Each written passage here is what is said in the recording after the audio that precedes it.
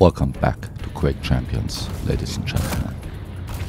A very much patched Quake Champions, that is. The December and January patches have brought so many changes affecting movement mechanics that I decided to split these up into several videos.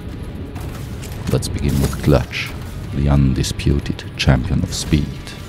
The jumps you see right now were done before the December patch. Back then, our robot's dodge ability, triggered by double tapping a movement key, had a cooldown. So, you only could get the dodge speed boost every second jump or so. In December, the cooldown was removed, meaning that now we can get the boost on every jump. In other words, the dodge now resets on every ground contact, which makes things a lot easier and a lot faster. Now you can go from mega to teleport like that. There are some finer points though.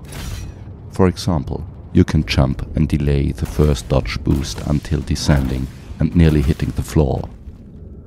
That way you can immediately dodge again and get a big speed boost within short time and distance. In Burial Chamber alone, there are many new routes possible now.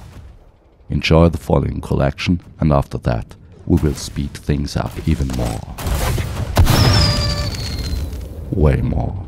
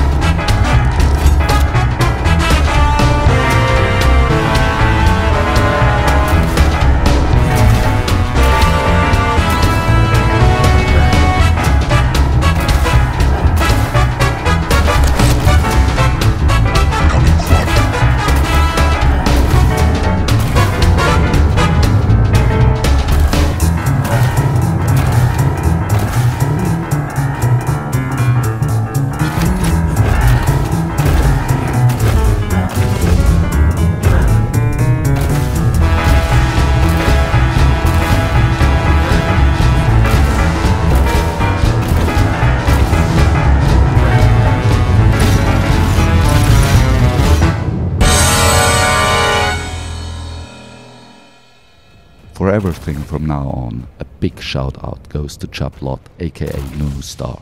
You'll find a link to his video in the description. Stair dashing exploits the geometry of stairs found in the map. Going upstairs means repeatedly losing and regaining contact with the ground. On every contact, the dodge boost is reset and can immediately be used again. But we cannot double tap that fast. Hence, just for the fun of it, bind forward and backward to your mouse wheel. Just enjoy, and I'll explain in detail in a minute.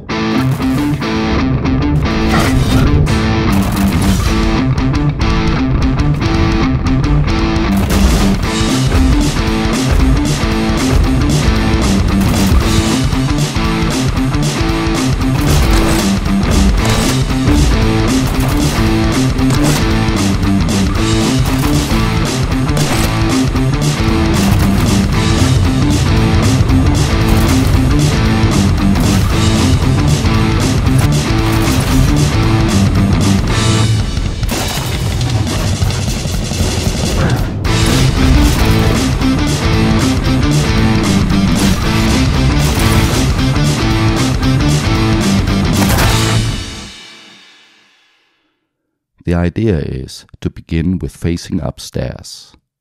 point in the direction you want to travel. Now begin to scroll, and as you go up the stairs, scroll ever faster. You accelerate while going up the stairs, and the time between ground contacts becomes shorter and shorter. So the double taps have to come ever faster to get optimal acceleration. While you scroll, keep away from your regular forward key. Now we can all go to infinity and beyond. But is it a bug or a feature? We shall see. Thanks a lot for watching, and I'll see you after respawn.